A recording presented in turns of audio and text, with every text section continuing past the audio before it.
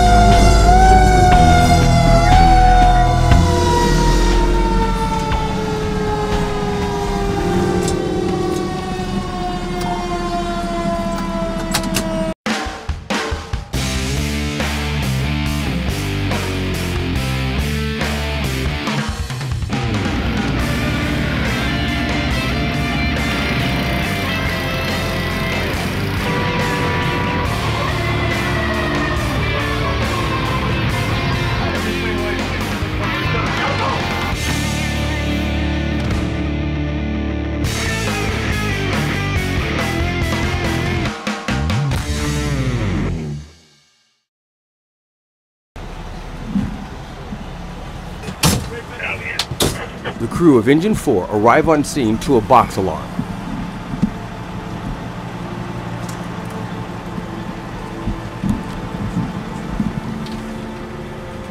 Technician Hosea Sampson inquires as to the location of the fire from one of the residents of the complex. More members of this battalion arrive on scene.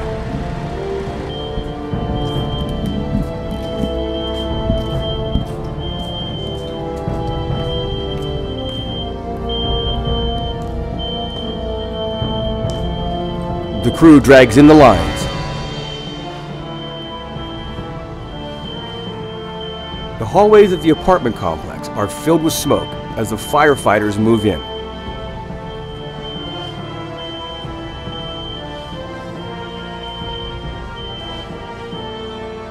When I came out of the academy, I was appointed here at Engine 4. This is where I started, and this is where I've stayed my entire career so far. So, did my probation here, obviously, and I've been here for 8 years now. Since then, I've become on this platoon. I'm the senior guy on the backstep. During my probation, it was a big change coming from a volunteer company, coming up to the city. I know before I worked here, I was actually career with City Manassas for about 5 years, and even before that, I was career in a department in South Carolina. But this was a lot different. This was high speed. It was the tactics were different. The way things we did were a lot different. I had really good teachers. I had a lot of good teachers. Wagon driver was an excellent teacher. I had an excellent lieutenant that taught me a lot. So I had a lot of help along the way, and so it was fun. It was a lot of fun.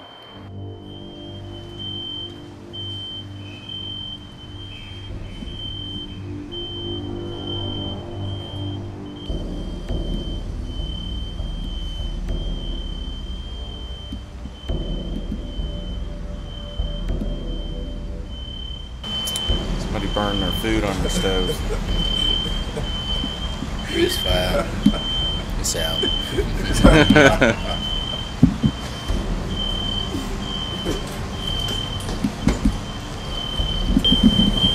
Firefighters O'Byrne and Kelleher carry the lines back to the wagon.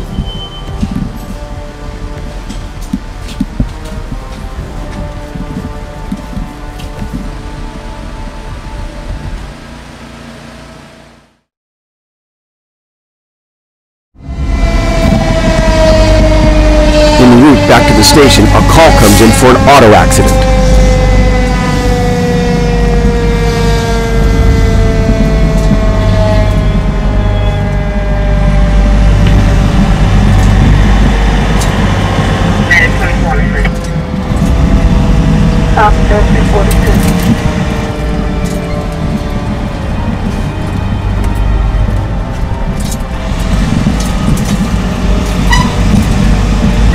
Ambulance 1, status en route. Ambulance 1, status en route.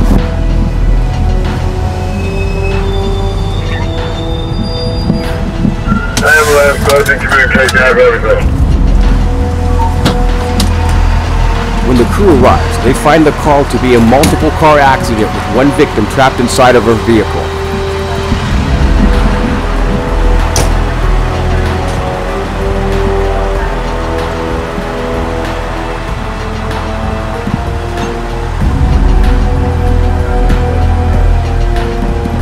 Squad 1 was already on scene when Engine 4 arrived.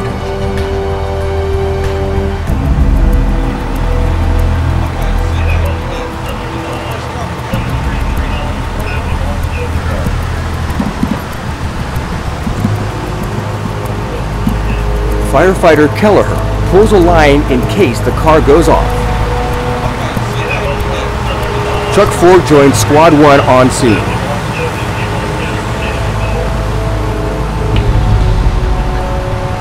The story from one of the witnesses is that the young lady was pulling out of the McDonald's drive-thru into the street when she was T-boned by the Suburban.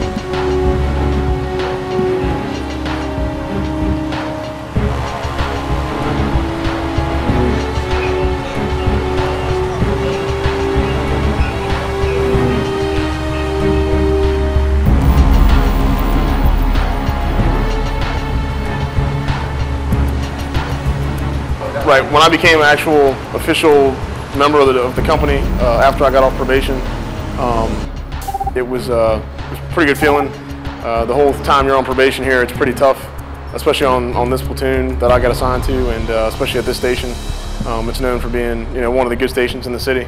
So my probation consisted of not only the normal studies, but pretty much anything extracurricular you could think of. I mean, I had to know more streets than I was required to know for my probation tests. I had to know exactly how we operated, how many lines we pulled on certain buildings, what kind of line we pulled on certain buildings. And I think the officer and the guys, the senior guys here, especially and the wagon driver especially, they pushed me to know more than I was required to know by the city. So once I finally got off that status and got to be a regular member, I felt like I accomplished something. So it was good.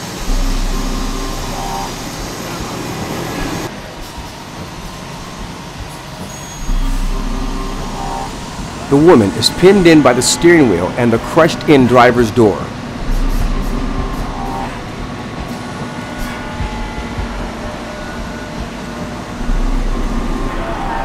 The Squad 1 crew brings in the extrication tools and immediately goes to work.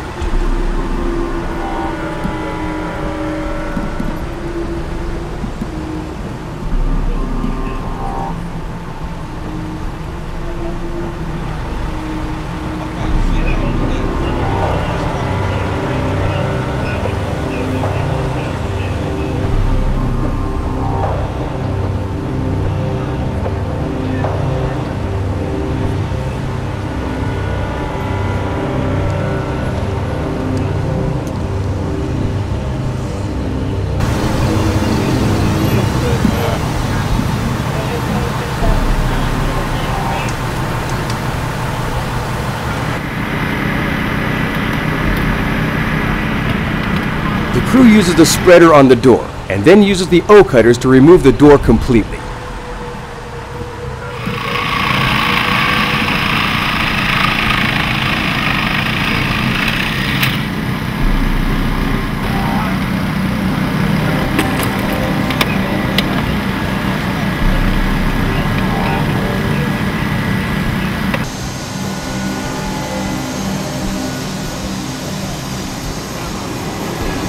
They cut off the hood and the rooftop of the car for better access to the patient for her safe removal.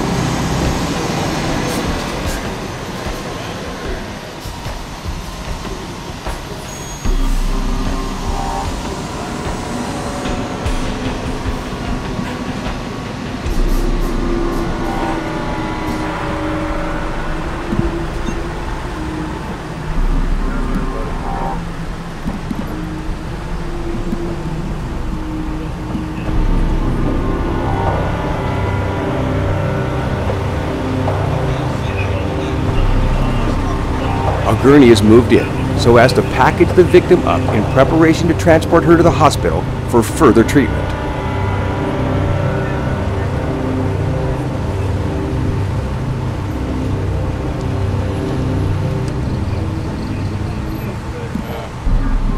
The top of the car is peeled back, and the firefighters carefully remove the victim from the car and place her onto the gurney.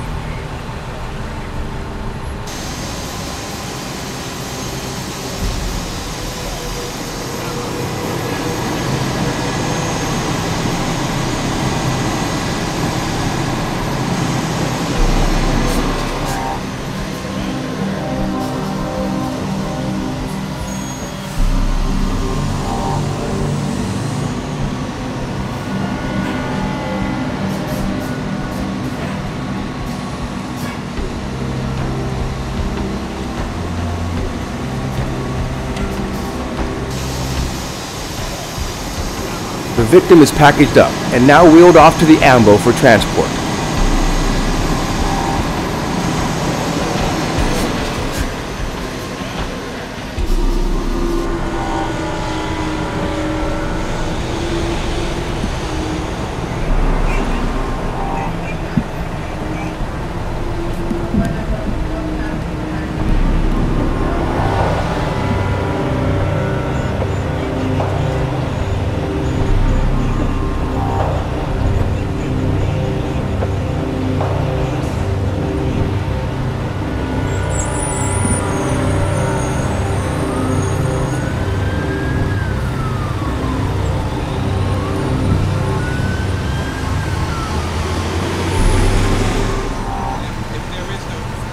The Engine 4 crew wrap their lines and prepare to head back to the Hornet's Nest.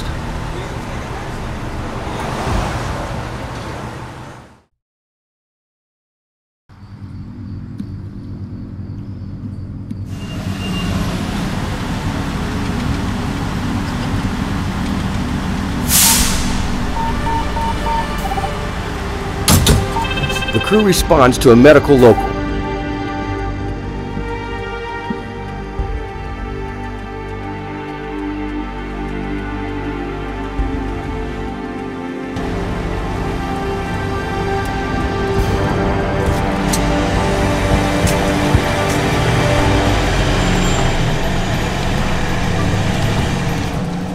Well, once I started my probation here, I had Lieutenant Benson, who was great lieutenant. You know, he taught me all the ins and outs of the job, you know, which I had no problem with. I had several experiences on the job. When I first came in, actually, I was in my probation. I was working over in Southeast. We had a lady who was actually T-boned from the rear trying to remove her spare tire, changing her tire.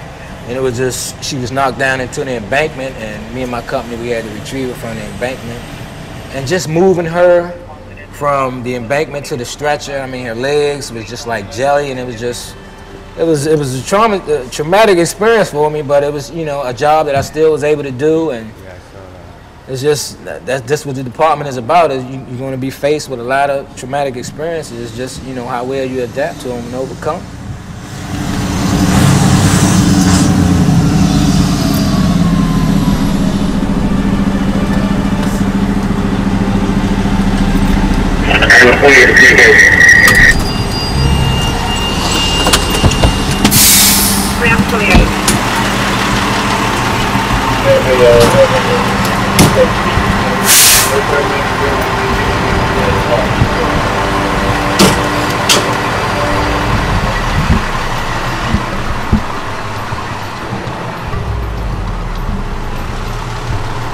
Firefighters Ian O'Byrne, Tony Kelleher, and Lieutenant Mike Basinger move into the apartment complex with their medical packs.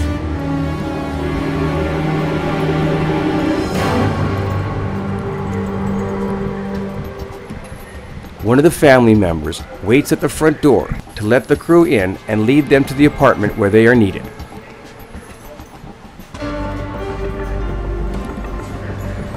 Sure, I can remember it was probably my second night on the job, and I remember running a call, and it was for a person shot. And I get there, and basically the whole back of this male's head is blown out, and there's brain matter everywhere. And I just remember thinking, you know, this is it. I mean, you can see it on television. You can see, when you see it live there, it's a whole different perspective. So it was like, it was, you know, quick learning. I had to learn the job quickly. So. Wow. Where do you injure himself?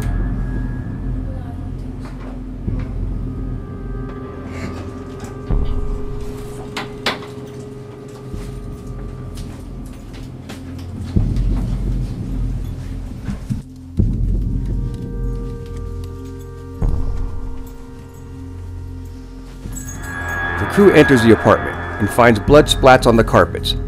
They enter the bedroom and find a blooded man unconscious on the bed.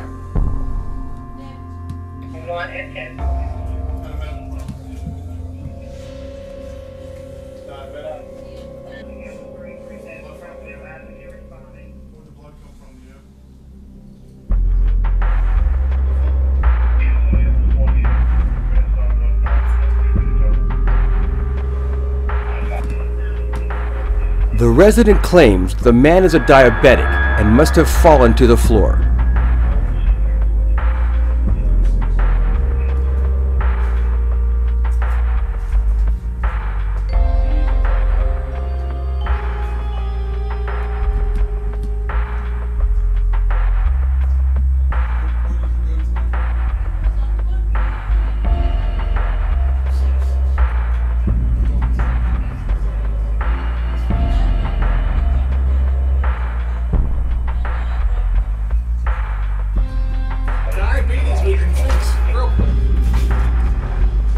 To the right.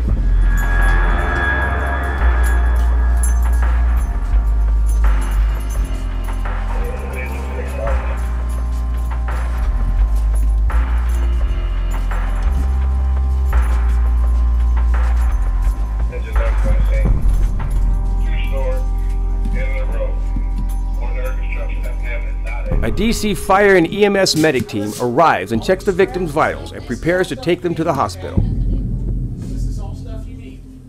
The victim's story loses its validity when he fights with the first responders. They just want to take him to the hospital for further evaluation. He may be on prescription drugs. Okay, bud, we're here to help, man. Keep your head down, man.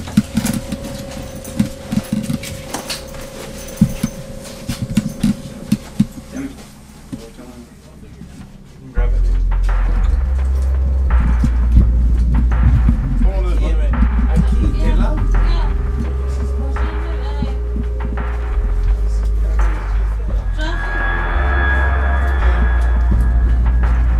The crew finally gets him to cooperate, and they wheel him out of the apartment and out to the ambo for transport.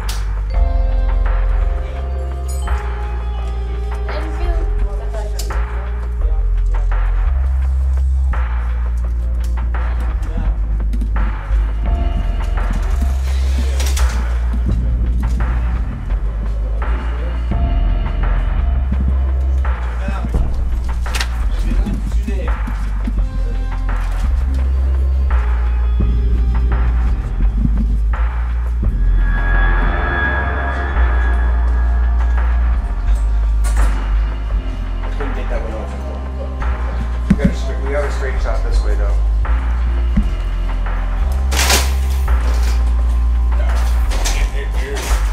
On for a second. Alrighty.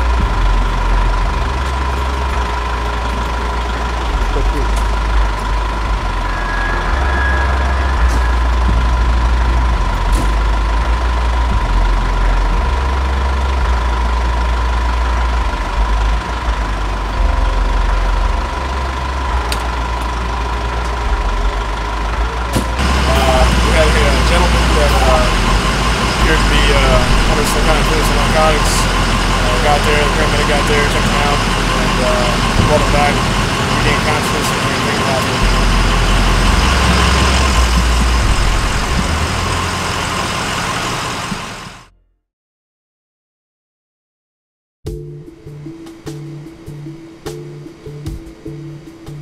Morning. Firefighter Tony Kelleher leaves the Engine 4 station house to return to his home, where he is the chief of the 100% volunteer Kentland Fire Company.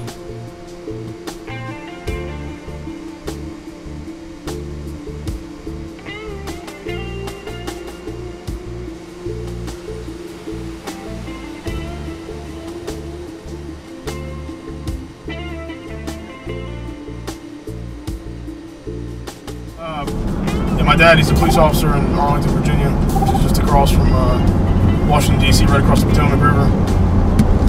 It's home of like the Pentagon and a lot of other famous places, the Iwo Jima Memorial, but he's been a police officer there for just about 30 years. So that's where I grew up as well. My dad's always been in the fire department. He was real big into fire department history and tradition, and you know, he kind of got me into it when I was a real little kid. He'd take me to all the firehouses in Arlington and other places, and we'd you know, meet the guys and stuff like that. So I've always been around the fire department since I was real young. So much that I kind of fell in love with the DC Fire Department at a real early age, and I would sneak away from my house when I was about 13 or 14 years old and take the subway system over to DC. And of course, I told my parents I was going to my friend's house, and I kind of made a bunch of friends over here. And at a very young age, I used to ride on Engine 16 and Truck 3 downtown, just because back in those times, anybody could pretty much ride along. I kind of became a junior member of the crew, if you will, and would hang out there on certain platoons, and got to know the job real well because they would teach me everything, and I would kind of watch and hang out and always take pictures or stand back and watch and see how things were done. So it kind of helped out when I got hired down here that I already knew the system, and I kind of already knew where most of the stations were and how things worked. So it definitely helped in me becoming a volunteer firefighter in Prince George's County at Kentland, and then it helped me once I got hired in DC to be on my game, if you